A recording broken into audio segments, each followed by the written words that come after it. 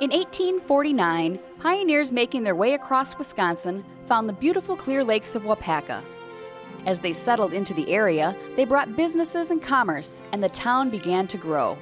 To help these pioneers establish themselves and solidify the financial future of Waupaca, the National Bank was established in 1885.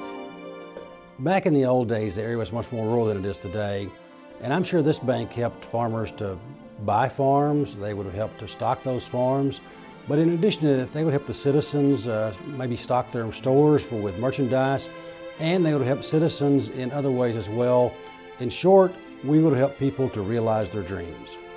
First National Bank, like the city of Waupaca, has seen many changes over the last 100 years.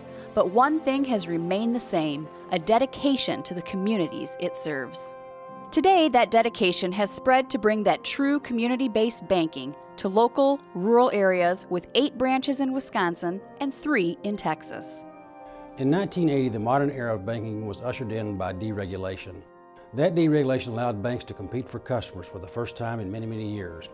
At that time, First National Bank started growing, and we went from a bank of 20 million in 1980 to a bank of over 800 million today. That's a lot of growth. At First National Bank, being a part of the community doesn't mean just being a business. It is a partnership that gives back by getting involved. First National Bank has always stressed community involvement.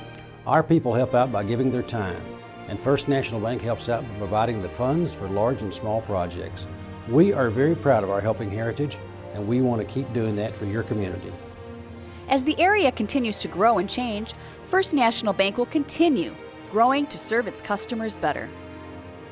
First National Bank, pioneers in the community, pioneers in your financial future.